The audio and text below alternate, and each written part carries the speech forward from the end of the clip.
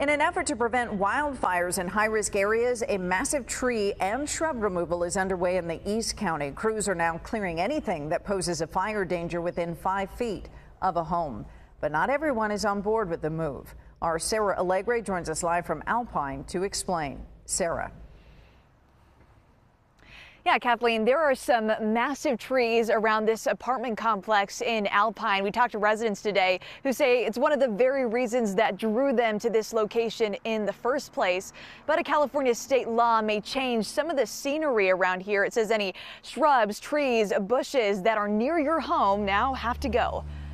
What we want to do is take anything that could be overhanging the roof line, cut that completely away. A tour along this complex in Alpine with Fire Marshal Jason McBroom unveils the fire risk just feet away from units like this one. It is now left in a dead skeleton phase, which is a significant fire danger as well as a danger in branches falling off and coming down and striking the building. In an effort to alleviate the threat, SB 63, a state law that went into effect last year, is now underway, beginning here at these apartments in Alpine, requiring the removal of trees and shrubs within 5 feet of any home, school, or business. It's something enforced by the Alpine Fire Protection District. It's like links in a chain, and the tighter the chain, the stronger the community. But the move is getting some pushback from residents like Anna Rivera, who has rented here for the past 5 years. It's not within 5 feet of the structure, but it's going. I guess it's within 5 feet of the sidewalk. She worries the large amount of trees set to be torn down could leave a lasting impact on the environment and wildlife. We are destroying